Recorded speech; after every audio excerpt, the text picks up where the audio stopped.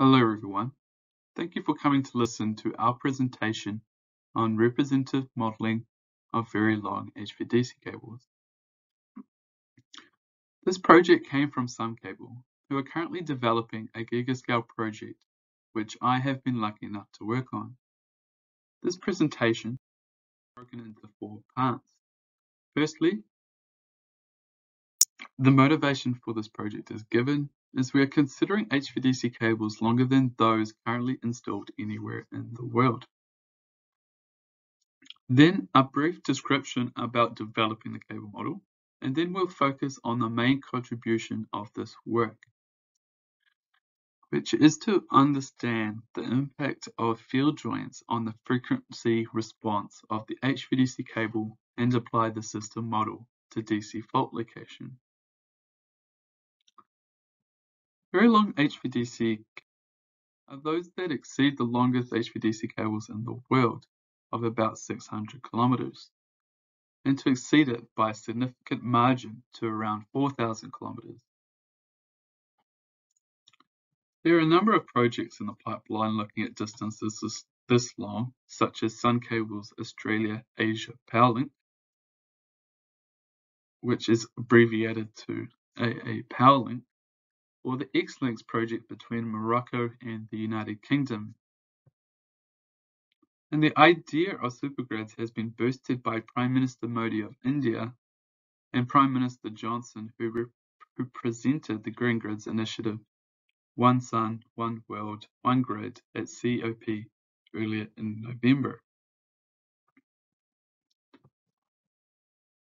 So, long HVDC cables have a bright future in renewable energy transport, which is the goal of the SunCable project in transporting electricity produced by photovoltaic panels in the Australian outback to Singapore, located more than 3,300 kilometres away from Darwin in a straight line.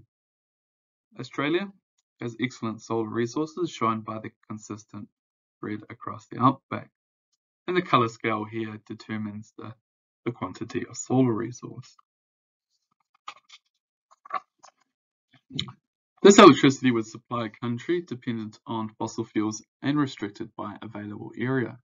The size of the intended solar farm is 120 square kilometres, which is smaller than the size of Singapore at 300 kilometres. However, as seen by this nighttime view of Singapore from space, there's not a lot of area for development, as the parts that do not show light are likely water. An overall picture of the AA Powerlink is found in this map. It shows the key components to the project. Our focus is on modelling the HVDC cables between Darwin and Singapore, which will include converter models and representation of the other systems as AC sources. The AA Powerlink also includes electricity transmission from Powell Creek to Darwin and the generation and storage located there, but these are not modelled.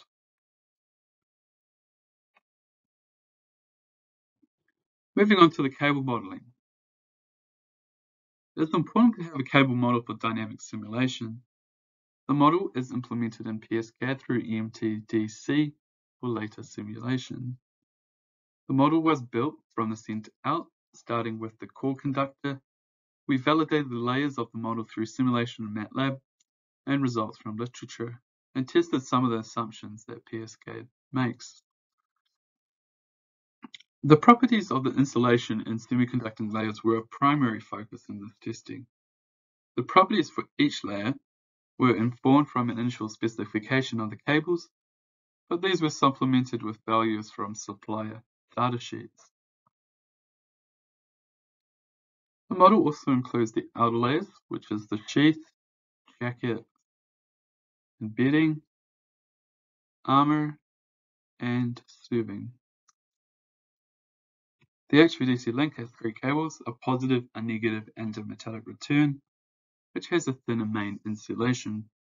The greatest challenge in modeling the cable accurately was in representing the field joints, which we will discuss. It is helpful to go over the basics of traveling wave theory for DC fault location.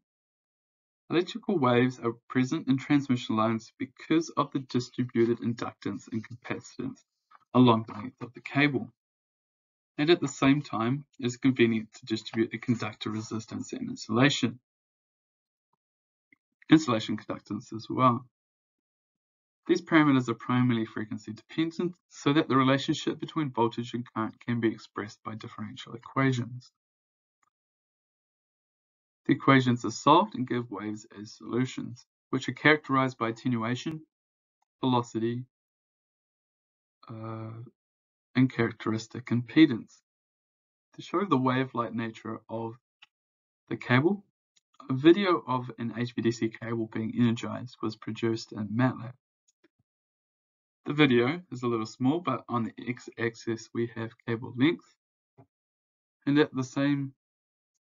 as time passes, the energization shows a step response moving towards Singapore on the right, and the step itself is being attenuated as it moves. Clearly you can see the traveling wave nature during the energization process, as waves bounce back and forth.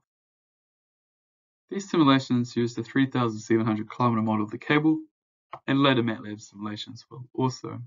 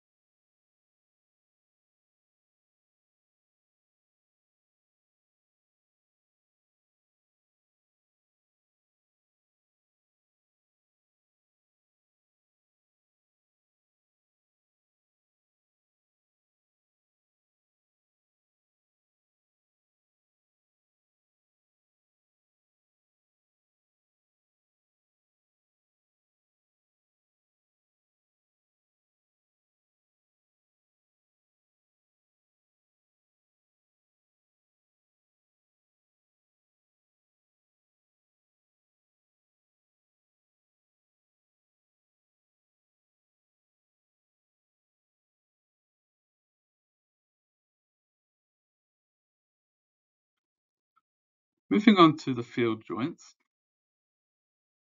The impact of the field joints is dependent on how well the sheath and armor conductors are bonded to Earth and the number of field joints.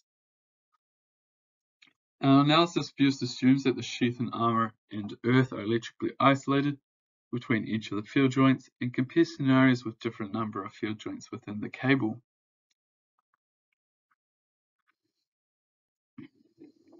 To think about the impact, consider a fault in the core conductor. The fault impedance will be small as the electrical insulation will be breaking down. Electrical waves will spread in both directions from the fault as the sudden voltage collapse radiates outwards. These waves in the core conductor induced into the sheath and armor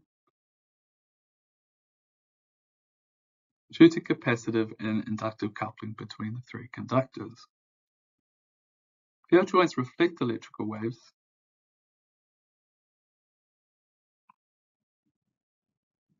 in the sheath and armor back towards the fault, which then induce electrical waves back into the core.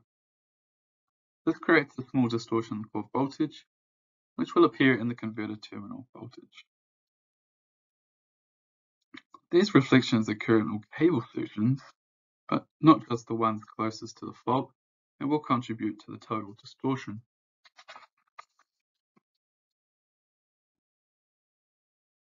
We first analyzed the impact of field joints by calculating input impedance of the cable at Darwin as a function of frequency. A linear system of equations is solved in MATLAB for each frequency to complete this. Each cable section is represented by a matrix equation AC, shown here, which comprises of an impedance, admittance, and dimensionless components. Each field joint is represented by a matrix as well, with the leftmost component AL shown here at the bottom of the page, representing the left approach of the field joint. And similarly on the right we have the component AR. Cable sections and field joints are daisy-chained together to construct a diagonal matrix. At the terminal, a matrix AD is added at Darwin,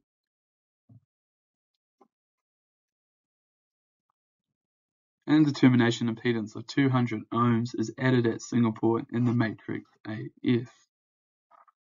Inverting this matrix equation, the input impedance is calculated by dividing the first voltage by the first current.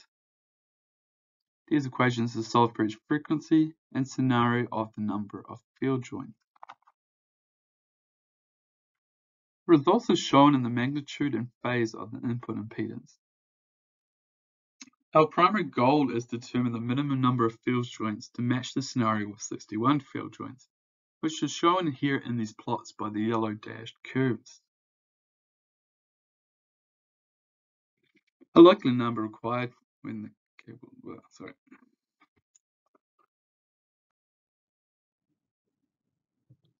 61 field joints is the likely number required when the cable is constructed. Knowing this will help simplify the representation of the cable in PS-CAD. And clearly having no field joints, which is shown by the blue curve, isn't quite desirable, but it only takes 7 field joints in the red curve to be close.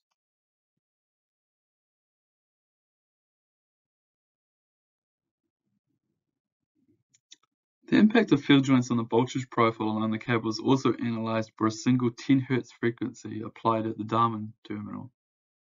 This is the voltage magnitude. Focusing just on the blue curves, which are for the core conductor, there is a clear impact. And 7 field joints remains a reasonable approximation.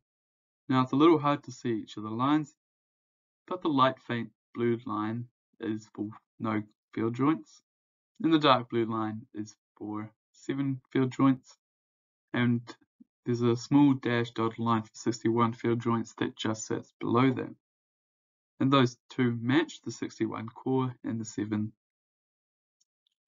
field joints case.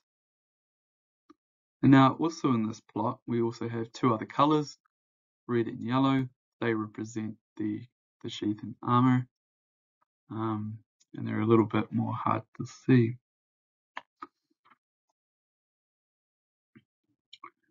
The impact on how well the sheath armor and earth are bonded together has on the cable model are assessed by simulations of DC faults in PS-CAD.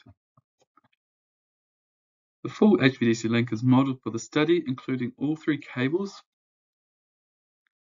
Each are separated into 15 sections, including as well the modular multi-level converters and the AC sources representing the rest of the system.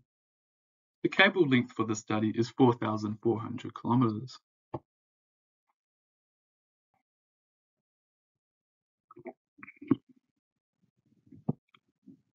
The first study considers faults of 100 kilometers in length from Darwin, which is considered a close fault to the terminals. This result shows what would happen if the assumption of perfect insulation in the outer layers was incorrect. This could be because there are irregular factory joints, or the most outer layer is permeable. 3 scenarios have been created. The first is perfect insulation between conducting layers, which is shown here by the dark blue curve. The second has the voltage potential of the armor layer equal to the earth potential along the entire length, which is shown here by the light blue color. And the third has both the sheath and armor at earth potential, which is the green. The results do show a slight difference in magnitude in the oscillations, but does not affect the period of oscillation, which is helpful for locating faults, as we will explain later. Results are shown for faults further away and also shows close agreement between scenarios. Now moving on to applying the model to DC fault location. The goal is to identify techniques in DC fault location using the voltage and current measurements at the terminals. This is because why not use the resources already available for control and management of the HVDC link? Of course, this won't be the only method for fault location. Although a DC fault is a strong signal where fault location should be identifiable. Any means of refining the location of a fault will minimize the downtime of the link and improve the availability and increase the output of the project, economic output.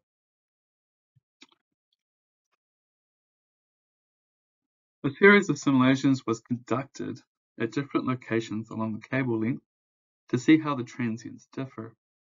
So in this plot, we have time on the x-axis in milliseconds, and on the y, we have the voltage at Darwin, measured in kilovolts, about a center voltage 0, and we go up to about 600 kilovolts in this plot. There is a significant difference in how the transients appear based on fault location. Transients close to the terminal result in voltage oscillations as electrical waves generated at the fault bounce between the terminal and the fault itself. The timing between reflections is a good indicator of fault location, as noted by the regularity in the reflection marks for 100 km and 300 km faults. Using these reflection times, we can work from an estimate of the wave speed, and then we can find a distance between the fault and the terminal. However, for faults far away, these reflections are lost, but the maximum rate at which the voltage decays initially is a good indicator of how much the waves have been attenuated in the distance from the fault.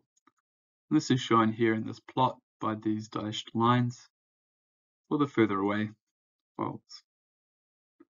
And we can see a clear progression of shallower lines here.